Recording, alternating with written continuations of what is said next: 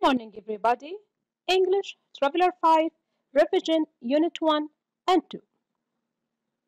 In this lesson, you will be able to use the appropriate tense for each situation, use nouns, qualifiers, and articles correctly, write an email based on a prompt, and write an essay describing a place. So, in this lesson, we will go to revise all these topics together. Remember, you have to go to your book, page 88, 90. Here you will find a full explanation for the rules of this module.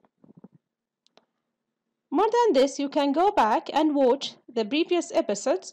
We already discussed these topics in details. Present simple, present progressive. This is the first exercise we will do.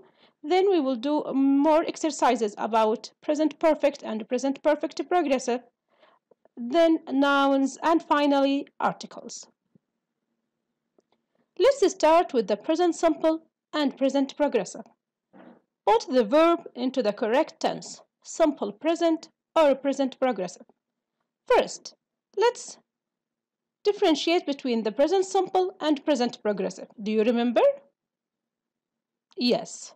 Present simple for the daily routines, for facts and habits, while progressive we are discussing or talking or expressing actions that happening now or around now. Again, go back to the previous episodes, you will find a full explanations for these two tenses. Okay, number 1. Look, he leave the house. So, from the word look, we can notice that he is talking about something in front of him. So, is it present, simple, or progressive? Yes, good job. For sure, it's something progressive because it's happening now. He.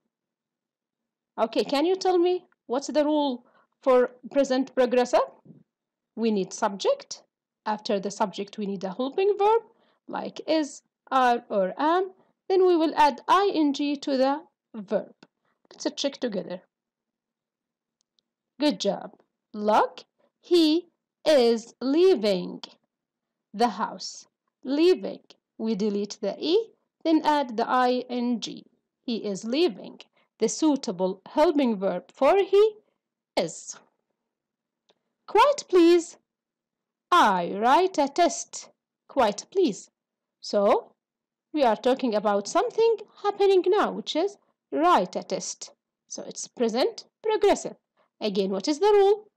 Subject, then helping verb, then verb, the main verb, and we will add ing to the main verb. So what is the suitable helping verb for I? Good job. Am. I am writing. I am writing. He often go to the cinema. Okay, often. This word tell us it's one of his habit or routine. So we will go with the present simple. Can you remember? Do you remember or can you tell me what's the rule for present simple? Yes, subject, then the verb. Okay, and if the subject is he, she, it, or any singular pronoun, we will add s to the verb. Go, goes. Write, writes. Leave, leaves. Okay, let's check. Excellent. He often goes to the cinema. And please notice that we add es because when the verb ends with o, we have to add es, not just s. Goes. She usually walk to school. She usually walk to school. From the word usually, is it present simple or progressive? Yes, for sure it's present simple, daily routine or habit. So, walks. She usually walks to school.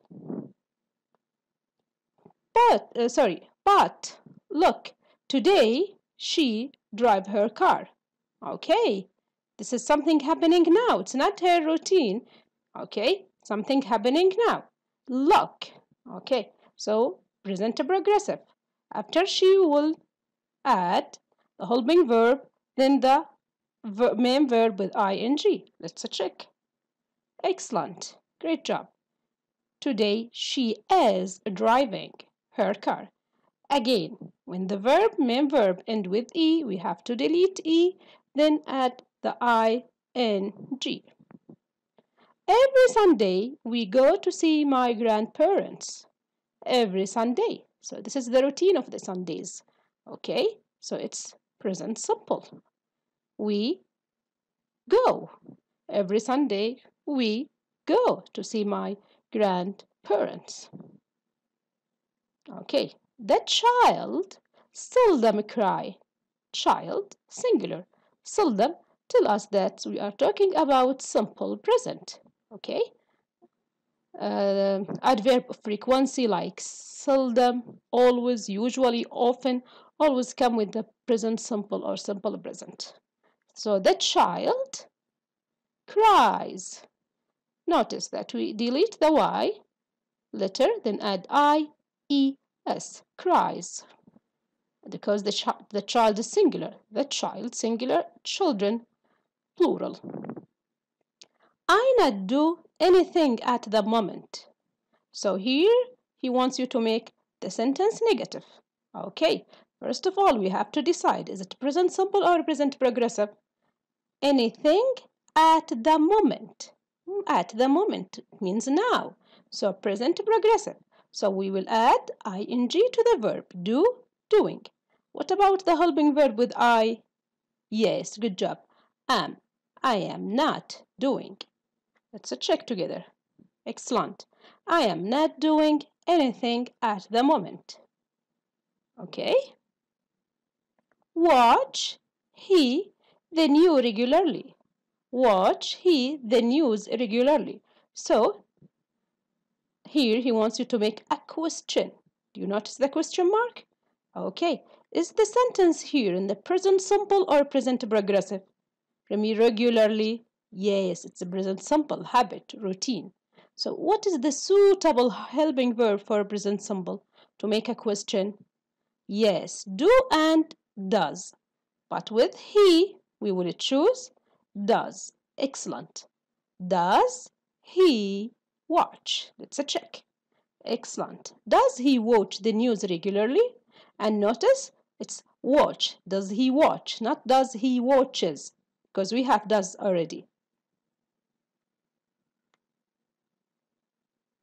Okay, I hope you get it. Now let's move to another grammar rule, which is a present perfect and present perfect progressive. As we know that perfect tenses used to express actions happened in the past, but there is no specific time for them. Okay, what's the difference between the present perfect and present perfect progressive? Present perfect always express the result of the action, while present perfect progressive express the duration of this action. Okay, Lucy ran 2000 meters today. So this is the result. She or Lucy ran 2000 meters today. So is this present perfect or present perfect continuous? Yes, for sure this is a present perfect because it's a result. Lucy has run 2000 meters.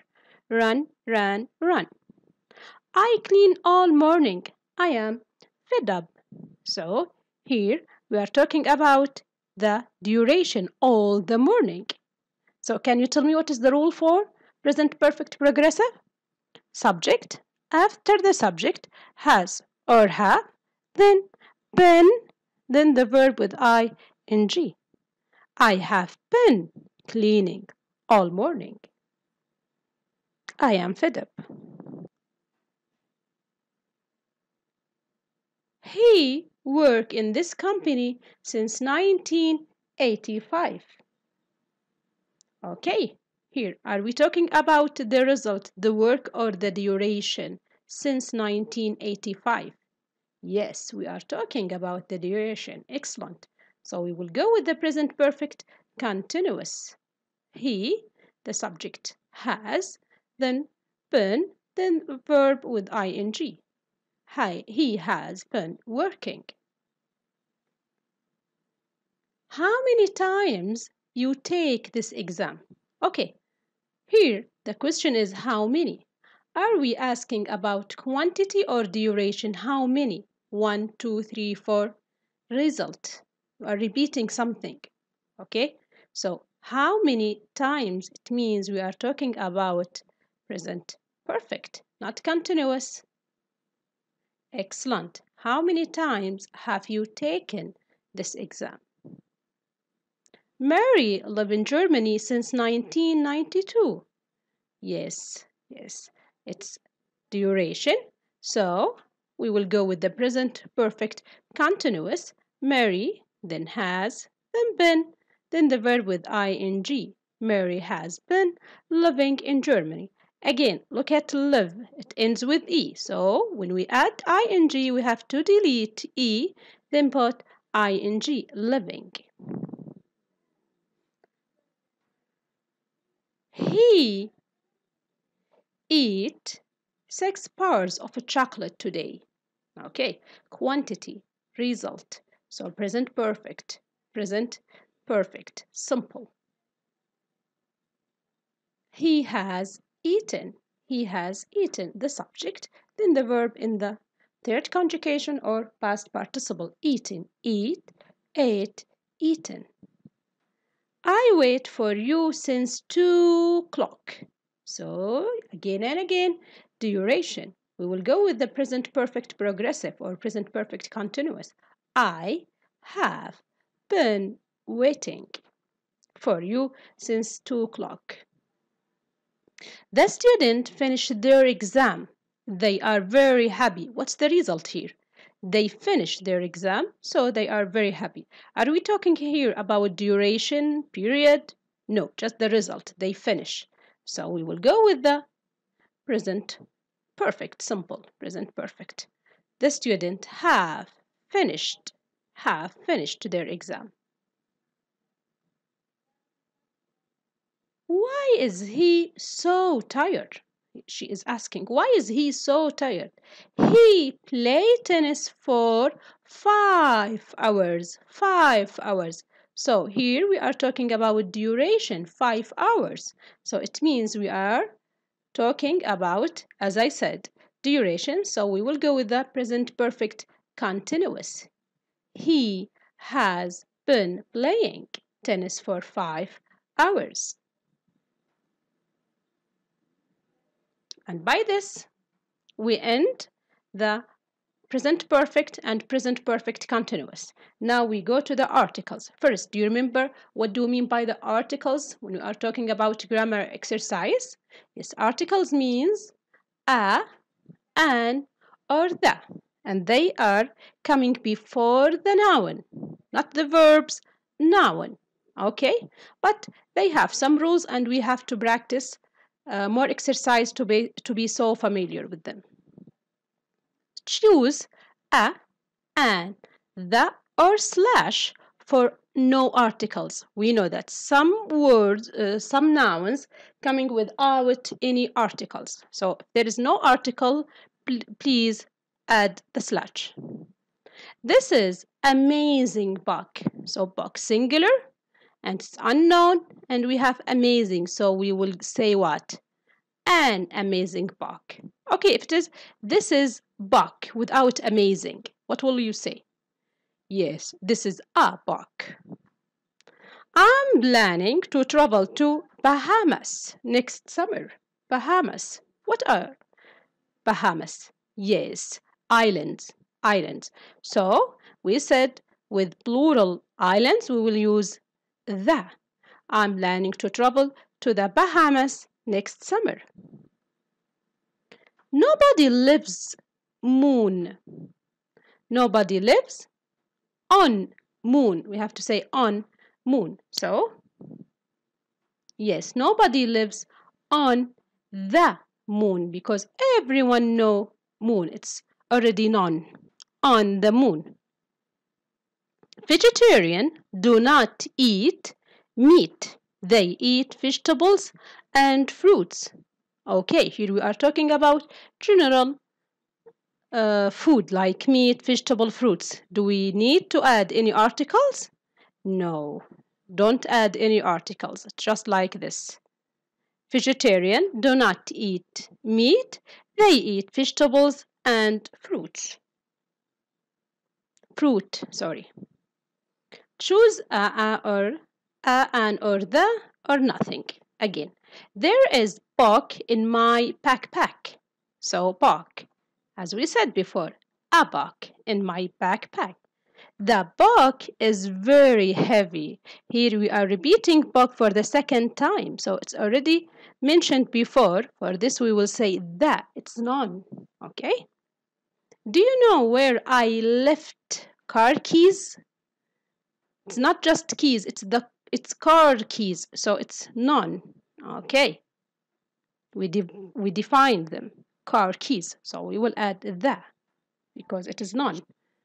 Don't make him greasy hamburger. Make him healthy salad instead. So here we are talking about the hamburger or hamburger. So what's the suitable article? Because we are mentioning it for the first time. Yes. A. And a healthy salad instead. Don't make him a greasy hamburger. Make him a healthy salad instead. Okay. Now we come to the quantifiers. Do you know what do we mean by quantifiers? Please go back to the reference of your book. You will find a full explanation. Again, go and watch the episodes, the previous episodes. We discussed them in details. Okay, here you have to choose the right quantifiers. Some, few, or a as an article. They have found a, some, few gold in that old mine. Okay, gold. Is it singular or plural? Is it countable or uncountable? For sure, gold is uncountable. You know what do we mean by countable and uncountable. Since it is uncountable, we will go with what? Yes, some. Because few and a are for countable nouns. I have some, few, a few homework to do for tomorrow. Homework. Are they countable or uncountable? Yes, they are uncountable. So we will go with what? Some homework to do. What's the difference between few and a few? More than a few. So if a few means three, few mean just one. I need a few, a little, many time to think. What about time? Is it countable or uncountable? Yes, for sure. Uncountable. You cannot count it. So I need a little time to think because little go with uncountable. I want sugar in my tea and a biscuits. Use little or few. Sugar. Countable or uncountable? Uncountable. So it will go with little. What about biscuits? One biscuits, two biscuits. Yes, it's countable. So it will take what? Few. I want little sugar in my tea and a few biscuits. Houses in need new of modernization. Okay, need a new decoration or okay. Houses countable or uncountable? Yes, countable. There is S, plural S. So countable. So we will go with few. People comes to my party. People, countable or uncountable? Yes, they are countable. So we will say few people comes to my party. Okay. By this we come to the vocabulary section. And in Module 1, Unit 1 and Unit 2, we talk about words related to travel and tourism, page 8 and 11. Words related to weather, page 18. Adjectives describing people and places, page 16. Then adjectives ending in ed or ing, page 21. Again and again, we discussed them in details in the previous lesson. Please go back to them or go to these pages and you will find full explanations, pictures, examples, texts. Okay, we will do some exercises about the adjectives ending in ed or ing because I want you to gain this skill very well. First, remember that adjective ending with ing expressing the situation itself, while adjectives ending with ed expressing the feeling, your feeling or the speaker feeling. Okay. My nephew was amusing or amused by the clown. Your nephew. So we are expressing the feeling of him. So yes, amused. It's so frustrating or frustrated. No matter how much I study, I cannot seem to remember this vocabulary. Okay, so it is so, the situation is so. So, yes, frustrating. The situation is very frustrating. Not he is the one who is frustrated. The lesson is so boring or bored. I hope my lesson is not. So, here we are talking about what? The lesson. So, we will go with what? Yes, ing. Boring. Boring. I am feeling depressed. Or I am feeling depressing. So I'm going to go home, eat some chocolate, and go to bed early with a good book. So this is her way to get rid of depression. So what about you? Okay. I am feeling. This is my feeling. So depressed or depressing? Yes, depressed. I thought her new idea was absolutely fascinated or fascinating. Here we are talking about what? What are we describing? Idea. So, since we are describing the situation, not the feeling, we will go with ing. So the answer is fascinating. I thought her new idea was absolutely fascinating. This math problem is so confusing or confused. Can you help me? So, what are we talking about here? Describing what? Me or the math problem? The math problem. So, the situation. Confusing. The math problem is so confusing. I hate long flights. I am always really bored or boring. I am. So, is it my feeling or the situation? It is my feeling. So, I will use bored, not boring. The journey was exhausting or exhausted 12 hours by bus. The journey, it's not my feeling, it's the journey itself. Yes, exhausting. The plane began to move in a rather alarming or alarmed way. Way. So it's not feeling, it's situation, way. Yes, alarming. He was frightening or frightened when he saw the spider. He, yes, frightened, frightened. Okay, by this, we come to the end of the grammar section, and now we will move to the writing. Remember, in each module you have 2 writing tasks. Most of the time, one is an email or letter, the second one is an essay. And remember that module 1 was about describing people and places, events, okay? So let's go to writing an email based on prompts. Here is the email format, okay? So remember that you have to start the email with greetings. Dear Eric, and it's on the left hand, okay? On the left hand side of the page, not on the right, no, on the left. And don't forget to put a comma after the name.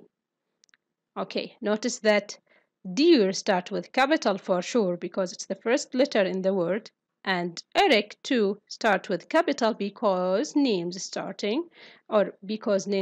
with capital. Okay, then you will go to the main part of the paragraph of the email, which is the reason why do you write this email. Okay, 2 or 3 paragraphs. Okay, introduction paragraph, then the main paragraphs. Be careful, you have to start with capital letters, and after each full stop start with capital letters. Okay, and as it's written here, you have to write in blocked paragraphs, leaving a blank space, lines in between the paragraphs. When you end the paragraph, leave a blank, then go to the other paragraph and do the same. Okay, at the end, you will sign off. For sure, you will write a sentence like, hope to see you soon, take care, goodbye for now. Okay, then write your name in, on the bottom side of the email, again, left side. Okay, so signing off, the left hand side of the page, use your first name or full name as appropriate. Remember that when you write an emails about invitation, you will need some linking words or phrases. Okay? Here you have some phrases to help you to write such an email. For invite, when you want to invite, like I would like to invite you to, then if you are replying and accept the invitation, you can use one of these phrases. That would be great. I just love the idea. How could I say no? Okay. If you want to decline an invitation because it doesn't work with you, use one of these polite phrases like I am afraid I cannot come because I am sorry, but okay? Apologize. I'm sorry that. I'm sorry about. Okay. If you want to express enthusiasm, okay, you are so excited to do the thing, you can use such phrases. Sorry, it's fantastic that. It will be great too. I'm so excited that. Okay. If you want to thank someone, you would write, I'd like to thank you. Thanks for. Many thanks for, or I want to thank you. Okay, if you want to express your preference, I would rather, I would prefer, or I think would be better. I don't care whether we are. Okay. The second writing task is writing an essay describing a place. I want you to take care of these points. First, you will start your essay. When you want to describe a place by introduction, you will give general information about the place you are going to describe and refer what to make the place interesting or why you are going to write about it. Why did you choose this place to write about? Then main part, 2 or 3 paragraphs, describe the place, the site, the things to do, and give your impression or describe your feelings. Conclusion, you will sum up your opinion by making a general comments or giving your feelings. More than this, please note to use a catchy title. Okay, think about the purpose of the articles in order to write in appropriate style. Is it formal? Is it informal? Organize the article in paragraphs which describe or give example of the topic. Always support your essay with example and details. Use lively, colorful language, beautiful language, variety of words, phrases, expressions, direct and indirect question. Okay? Finally, comment on the topic or give your opinion. Thanks, and thank you very, very much for watching. Please be safe, take care, and see you soon.